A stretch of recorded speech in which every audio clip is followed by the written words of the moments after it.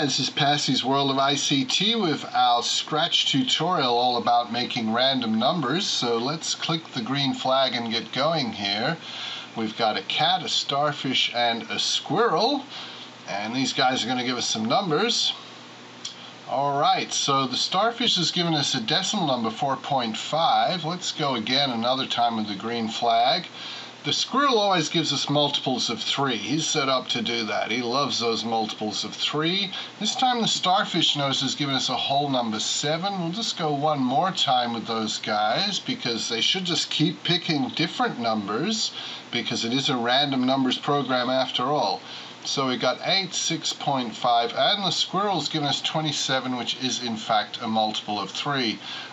This is just a quick program we made up. We got this background. This is actually a picture of the hall at the school where we work at the moment, and we needed a little project for maths where we could get some random numbers happening, and so this is what we did. And we also kind of randomized the gym floor there just to painted that really wild and quickly with the rubber stamp tool and fireworks, just to add to the whole randomness of the project.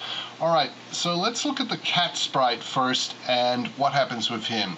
Alright, the cat sprite is set up to first off initialize his variable cat's number pick. So we just made that, using variables and make a new variable and called it cat's number pick. We've clicked it here so it is shown on the screen as well underneath the cat. You would have seen that while the game was running.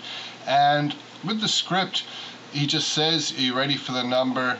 Here we go. And we set the cat's number pick, that variable we made, to a random number between 1 and 20. So it could be any whole number between 1 and 20. It could be 9, 13, 15, 17, 5.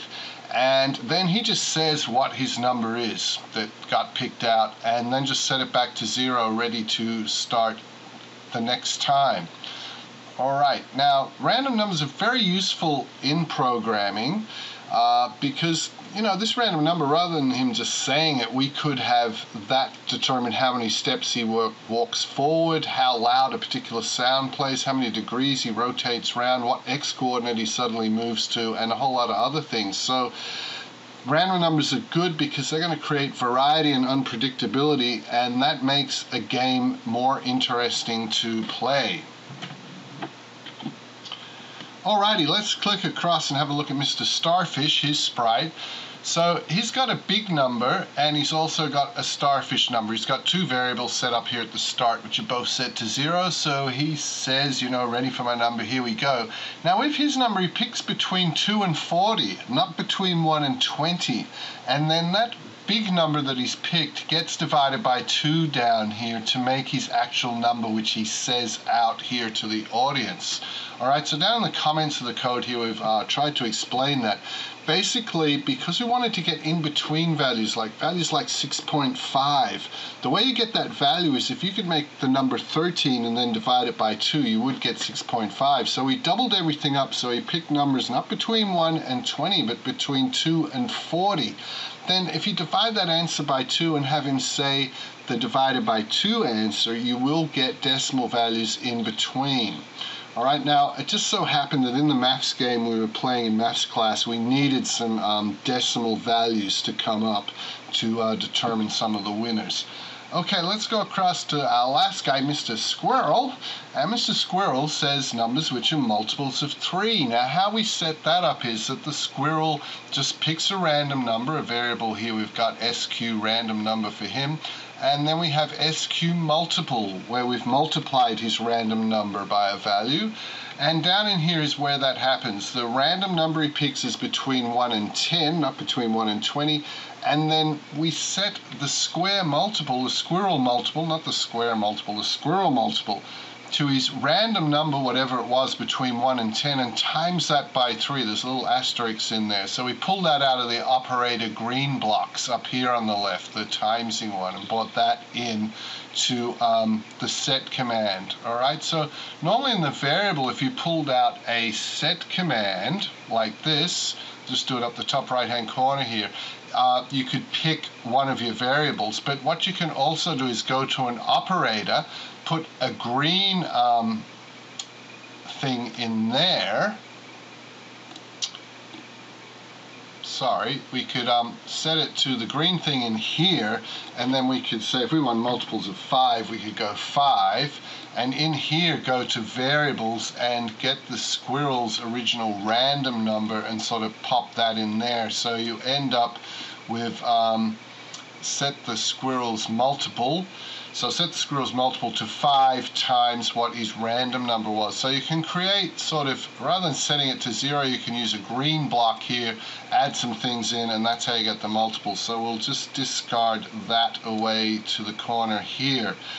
There's some comments down the bottom of this code here where we explain it. The first random number is a random number between 1 and 3. Well, that's wrong because it's a random number between 1 and 10. And then the second variable is his multiple, where we multiply that by 3. So you'll end up with numbers between 1 times 3 equals 3. And if the random number happened to be 10, it'd be 10 times 3 is 30. If the random number was 5, it'd be 5 times 3 is 15, and so on. So that guy just loves multiples of 3, and they're the magic numbers, he says.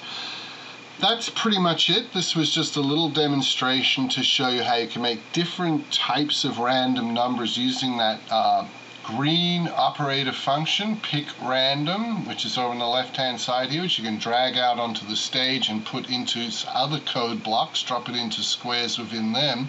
So it's not an actual block that does something itself. It's a block, script block, which you put inside another script block, the pick random.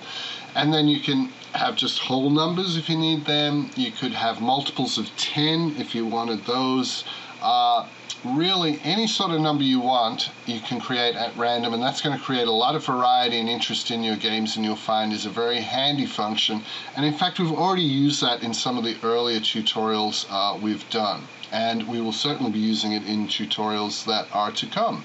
So we hope you enjoyed it, and make sure you go to the details of this YouTube video, and you'll be able to find our link to our website, which has a post all about random numbers, includes all these script blocks in there and everything else you need.